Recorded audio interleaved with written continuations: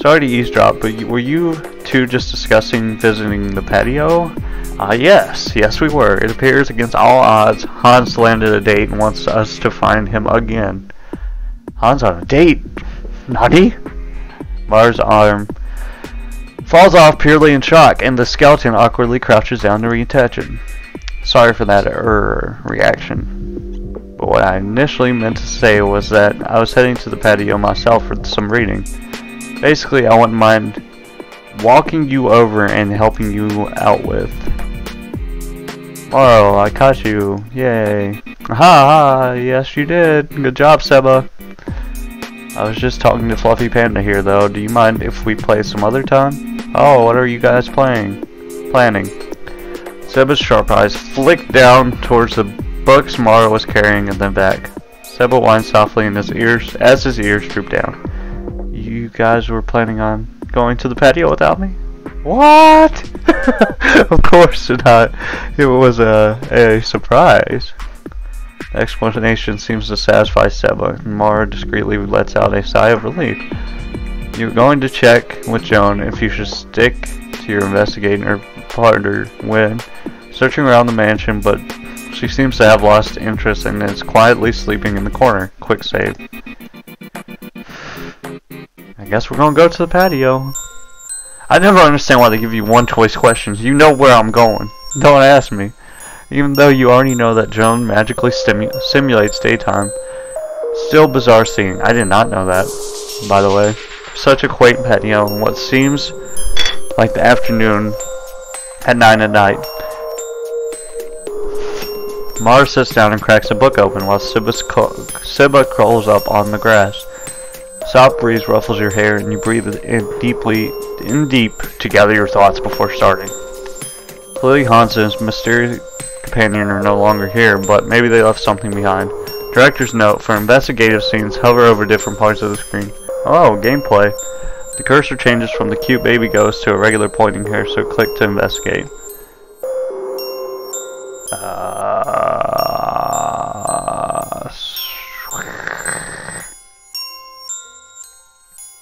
What the heck? Alright, I'm not getting anything here. What? There's nothing.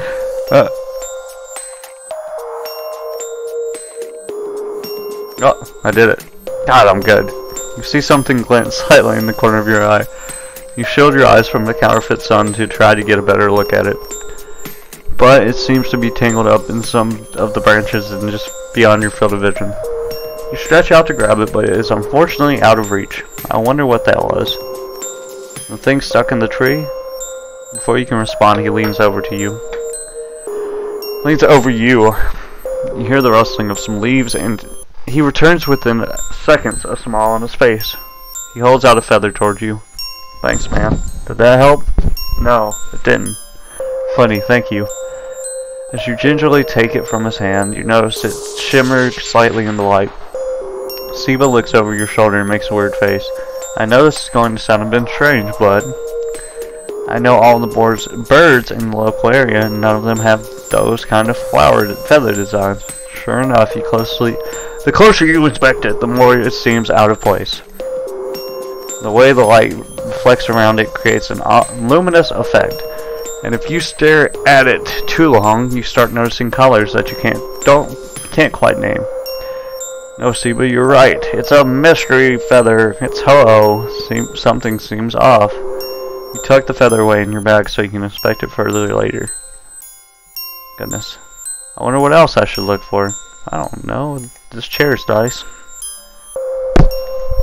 There's the remains of a bandage on top of the chair Marrow's sitting in. Marrow? The skeleton perks up excitedly. Yes? You want me to help with your investigation? No.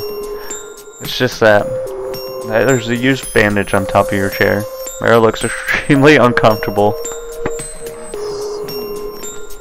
I see. Marrow stiffly gets out of the chair and turns around to see what you were referring to. Oh, this isn't so bad. What do you mean? Haven't you heard? I have not heard. I'm surprised you didn't know. Those are the fake bandages that Hans uses to be more dramatic. No harm, no foul. You smile to yourself, relieved that you have solid evidence that Hans was here earlier. Seems like you are heading in the right direction. Woo! I wonder what else I should look for. I don't know, man. Come on. You notice some dirt from the planter that spilled onto the floor. This normally wouldn't be an object of interest. Whoever is accompanying Hans seems to have stepped in it by accident. Mara glances over but doesn't seem very intrigued. What are you looking at? Some dirt. You have an idea. Hey Seba, do you think you could trail a scent from this? Of course. This is what I'd usually say, but I still have allergies. Remember, you suck. Ah, my bad. Sorry, I forgot. Don't worry about it. We can just follow it by the actual trail. We should probably do that after we finished up here. Is there anything else I gotta look at? You glance around the patio area once more. Come to think of it, you don't really see anything else to investigate. Thank God. Maybe you should take the opportunity to follow the dirt trail that you do notice. Your phone buzzes and shakes you from your thoughts. It's from the group text. Losers. One brain cell squad. Online 7. Losers offline. Hans. Joan, it's that time again, lads. 7 that time of the month? Oh no. Joan is typing. What? It's the full moon tonight, right? Joan, stop typing. She's about to let him have it. Oh my god, oh my god, oh my god, oh my god. I can't believe I almost witnessed a murder. Seba, dude, it's a miracle you're still alive. Sebas, I think. Marrow. As I was saying, it's time for... Da-da-da-da-da. That's right, fellas. It's time to spill the wind of fortune. Just stop typing already. That's the Wheel of Fortune. He's here. He? Surprising. I thought it was on a different weekday. My beep off. Yeah, it is. Seba, the wheel. He's starting to roll away. As a da-da-da-da. Seba, don't listen to them. They are messing with you. Sorry, Mara. Oh, I guess it is Seba. I thought it was Sebas. I can't read. The wheel is waiting for me. You hear what you can assume to be Seba's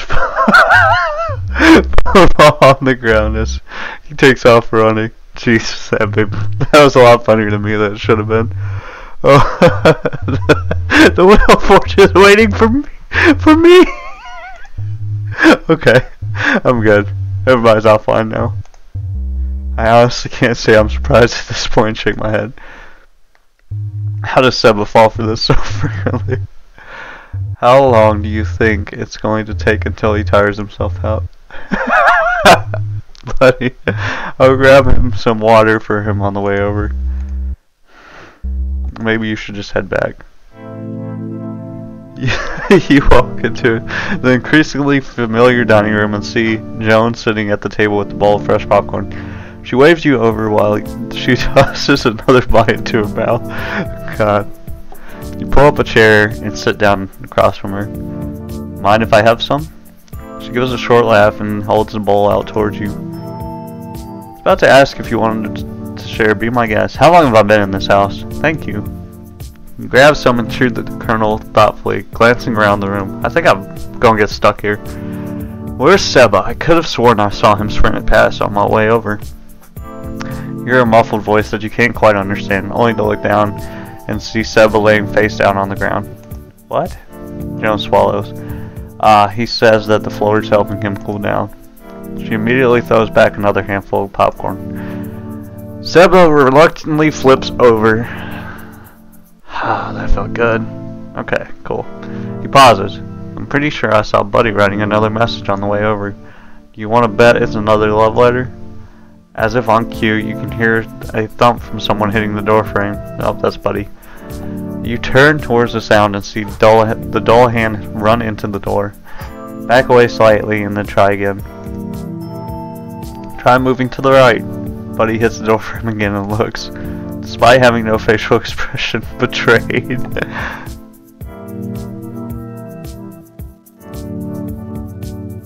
Buddy, it's your other right. Yeah, your other right. Don't trust Seba, he's a moron. Hey.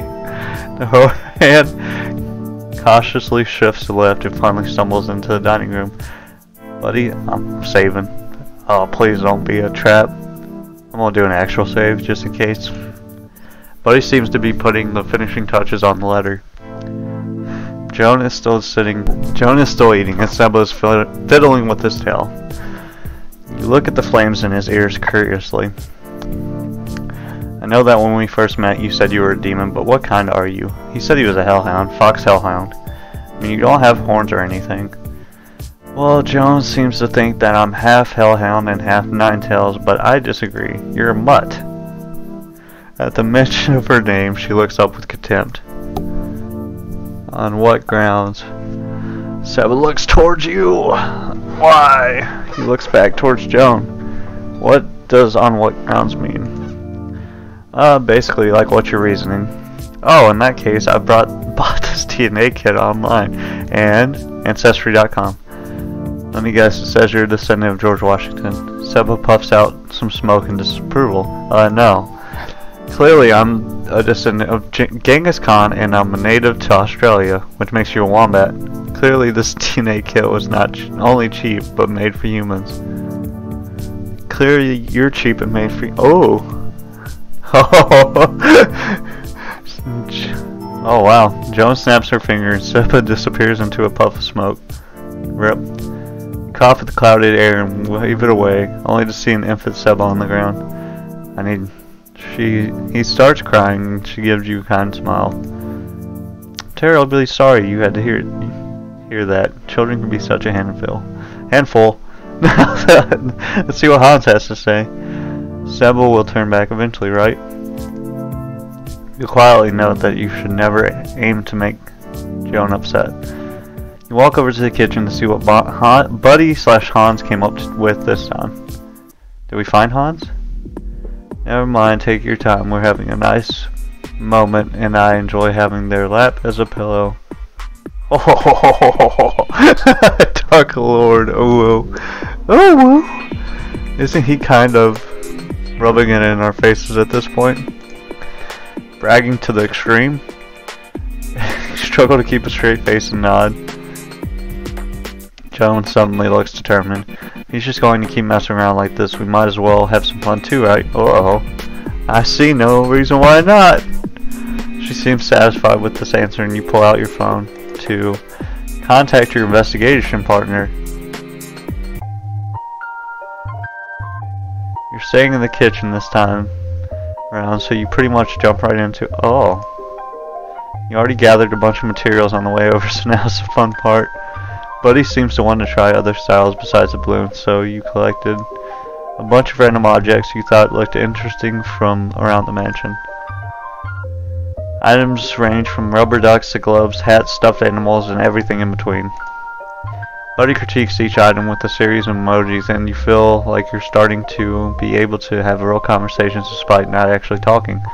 Could this be the power of friendship? Oh god, she's friend-zoning him.